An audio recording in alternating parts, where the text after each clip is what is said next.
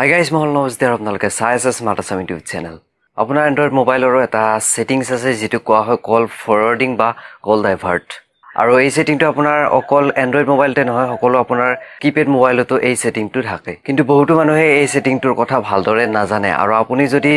অলপ কিছু জানে কল ফরওয়ার্ডিং এর বিষয়ে তথাপিও আৰু কিছুমান এনেকুৱা কথা আছে যিবিলাক আপোনালোকে জনাটো দৰকাৰ গতিকে আজিৰ এই ভিডিওটো মই আপোনালোকক দেখাম যে কেনেকৈ কল ফৰওয়াৰ্ডিং টু ব্যৱহাৰ কৰিব পাৰি আৰু কল ফৰওয়াৰ্ডিং এৰ বিষয়ে আপুনি সকলো কথা এই ভিডিওটোৰ দ্বাৰা আপুনি জানিব পাৰিব গতিকে ভিডিওটো চাব পৰা হলে চাই থাকিব তাৰ আগতে এটা লাইক কৰি দিব লেটস বিগিন কল ফৰওয়াৰ্ডিং সাধাৰণতে আপুনি ব্যৱহাৰ কৰিব পাৰে যেতিয়া আপোনাৰ এখন সিমত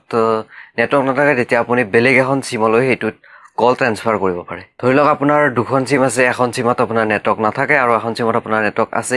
কিন্তু আপোনাৰ যিখন সিমত নেটৱৰ্ক নাই সেই সিমখনৰ নম্বৰ বেলেগৰ তাত আছে আৰু সেই সিমখনত আপোনাৰ ইম্পৰ্টেন্ট কল বিলাক আহি থাকে গতিকে তেতিয়া আপুনি কল ফৰৱাৰ্ডিং এৰ জৰিয়তে আপোনাৰ যিখন সিমত নেটৱৰ্ক আছে সেইখনত নেটৱৰ্ক নথকা সিমখনৰ পৰা কল ট্ৰান্সফাৰ কৰিব পাৰিব অৰ্থাৎ আপোনাৰ নেটৱৰ্ক নথকা সিমখনত ফোন কৰিলে যোনে ফোন কৰে তাৰ ফোনটো আপোনাৰ যিখন সিমত নেটৱৰ্ক আছে সেইখনত আপোনাৰ আহি যাব অটোমেটিক কিন্তু ইয়াৰ এটা কথা বহুতে নাজানে হেতু হৈছে যে আপুনি যেতিয়া কল ফৰৱাৰ্ডিং কৰে ধৰি লওক আপোনাৰ এয়াৰটেল সিম আছে এখন জিঅ সিম এখন এয়াৰটেল সিম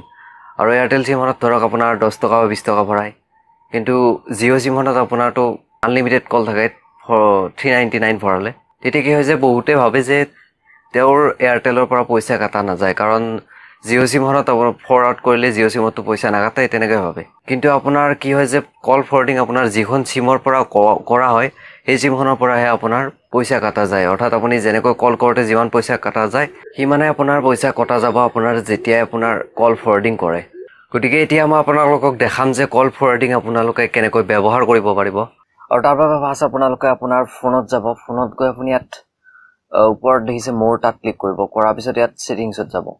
সেটিংছত গৈ আপুনি ইয়াত কল ফৰৱাৰ্ডিং বা আপোনাৰ কল ডাইভাৰ্ট অপচনটো ইয়াত বিচাৰিব আৰু মোৰ সেটিংছত আছে আপোনাৰ তাত হয়তো তাত ফাৰ্ষ্ট পেজতে থাকিব পাৰে তাৰ পিছত ইয়াত কল ফৰৱাৰ্ডিংত যাব গৈ আপুনি ইয়াত ভয়েসত ক্লিক কৰিব আৰু ক্লিক কৰাৰ পিছত আপুনি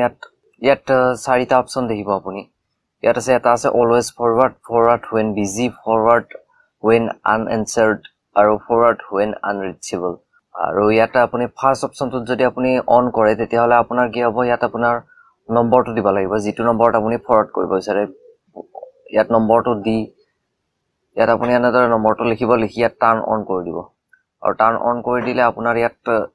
সেই নম্বৰটোত আপোনাৰ ইয়াত ফৰৱাৰ্ড হৈ যাব আৰু হেতু আপোনাৰ অন হৈ যাব আৰু ঠিক তেনেদৰে আপুনি ইয়াত ফৰৱাৰ্ড when busy অৰ্থাৎ আপুনি কাৰোবাৰ লগত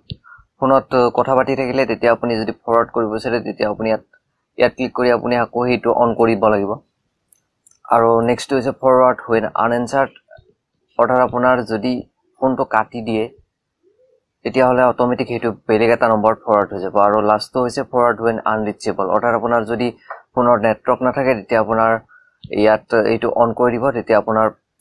আপোনাৰ কলটো ফৰৱাৰ্ড হৈ যাব আৰু যদি আপুনি এইটো বন্ধ কৰিব বিচাৰে তেতিয়া হলে আপুনি ইয়াত ক্লিক কৰি ইয়াত টাৰ্ন অফত ক্লিক কৰিব আৰু এইটো আপোনাৰ বন্ধ হৈ যাব গতিকে আশা কৰোঁ আপোনালোকে ভালদৰে বুজি পালে যে কল ফৰৱাৰ্ডিং বা কল ডাইভাৰ্ট কি হয় আৰু ইয়াক কেনেকৈ ব্যৱহাৰ কৰিব পাৰি আশা কৰোঁ আপোনালোকে ভিডিওটো চাই ভাল পালে ভিডিওটো চাই ভাল লাগিল যদি লাইক কৰিব চেনেলটো সাবস্ক্ৰাইব কৰিব আৰু ভিডিওটো চাই কেনে লাগিল কমেন্ট কৰিব নাপাহৰিব আৰু ভিডিওটো আপোনাৰ ফ্ৰেণ্ডছৰ লগত শ্বেয়াৰ কৰিব ধন্যবাদ